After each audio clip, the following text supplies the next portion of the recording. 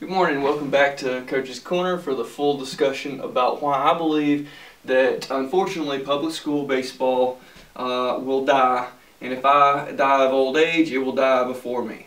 I truly believe that. I believe that there are three reasons for that. First and foremost, a standard talking point about public school in general is funding revenue, and I believe that's issue number one for the future of baseball. Baseball does not generate a steady stream of revenue for all public schools like football does. In football in public schools, you can be 0-15 and still generate a massive amount of revenue for your program. In baseball, there are communities that care nothing at all for baseball, and you're never going to have a fan base, admissions, ticket sales, anything like that, concession sales, alumni donations, you name it. You're never going to have that steady stream of revenue to fund the necessary operations for baseball. Therefore, you're going to rely on the public school institutions of football and basketball, or whatever popular sport that generates revenue for any given school is, to help fund the baseball program. And I'm not even here to say that those programs should help fund the other sports, okay? That's for a different topic. But because baseball will not have the share of collective funds that football and or basketball does, sports, by the way, that don't have to make scheduling changes due to weather, for the most part, you will never have lights as a result of that lack of revenue in certain areas, particularly rural areas. And therefore, you're going to lose the opportunity to attract players, to play all of your games, to incorporate varsity and JV teams. Okay, that's reason number one. Reason number two is the regulations being applied to public school baseball in most states that I'm aware of, and in particular that's pitch counts, which I've done a couple of videos and a couple of articles in relation to as a separate issue. But ultimately, the pitch count issue is going to drive away JV baseball first. I see it happening in our conference right now. I see it happening in other conferences as you get to state playoffs, and I talk to other coaches outside of my region. I see it in the email exchanges between coaches across the state, be it 1A through 4A, whatever. If you have any chance at all of playing baseball for 4 years, the varsity programs will take you in hopes that they can develop you as an arm to eat pitches down the road, and JV baseball players that may only be limited to one position or another that doesn't include a potential spot on the mound, are forgotten about. They're left out to fend for themselves. That's going to continue to happen on a much larger scale, and in fact, I'm not going to be surprised if it happens to our program. Probably not this year, but probably next year. And it's a decision that many coaches across rural areas, small town baseball programs, are going to start facing and making that decision sooner rather than later. The third reason is umpires, which also has to do with regulatory issues. Okay, I see this regularly. There are complaints from different districts, not just my state, about a lack of umpire interest, okay, in public schools.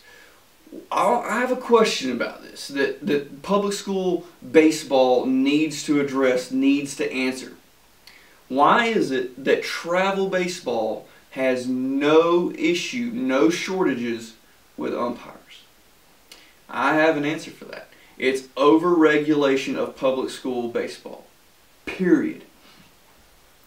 Travel baseball umpires do not have to deal with a certain set of regulations like the pitch counts.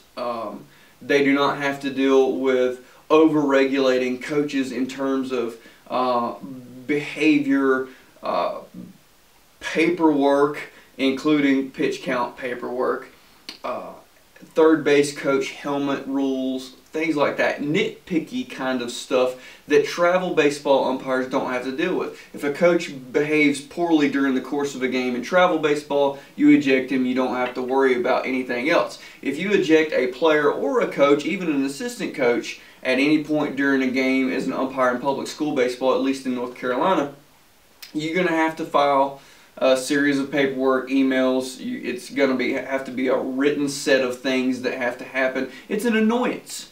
And it's not just, hey, this coach was acting in poor taste, throw him out, move on with your life, play the rest of the baseball games out over the course of a weekend. That's not how that works. And it's an annoyance to public school officiating. The second part of that is the fan base.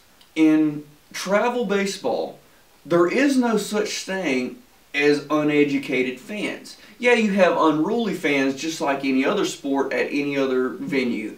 But you don't have a really low educated, in terms of the specific sport, fan base at any of those events. None of them, okay? In public school officiating, you're going to end up with a set of parents, inevitably, with baseball, particularly in rural areas, that have no idea about the rules of the game. Substitution rules, out and safe rules, balk rules, you name it. Fans are uneducated in rural baseball public setting, okay? As a result of the lack of baseball intelligence, baseball education amongst that fan base, you're going to have more violent, unnecessary, rude, inappropriate, profane language directed towards umpires, simply because fans, these parents don't understand the game. They're not around it year-round, and they don't have any idea what the rules are, what they aren't, what different things about the game, different aspects of the game are in terms of pitches being balls and strikes, balks especially. You just don't, there's a massive lack of understanding as compared to the travel baseball, where these kids are playing year-round, and just by being at those sporting events more regularly throughout the year, you have a much more educated fan base that's less likely to yell at things that there's no reason that everybody in the baseball world understands perfectly. It's not just, oh, he was out, oh, he was safe, bang, bang calls. It's a lack of understanding of what the rules actually are, and that's a problem. For those three reasons, I firmly believe that, especially with the pitch counts and the umpire situations, you're going to start losing participation in public school baseball altogether. It'll start with JVs, that's already happening. It will spread to varsity programs, especially in the rural areas that have the third one, the limited funding, the limited revenue. Baseball at all levels pretty much is going to have a limited revenue stream compared to football programs, but it's going to play a much more significant role in the elimination of public school baseball in rural areas. I hope that those of you who are subscribing to this, I know that many of you are diehard baseball fans, I hope that you'll get out in front of this, talk to the people in your communities, especially if you're rural, and have these discussions. Promote this as a baseball fan. These things are going to happen, and public school baseball is going to die out because of this. I firmly believe that. As bad as I hate to say it. Love my sport. Travel ball's the way. Have a great day.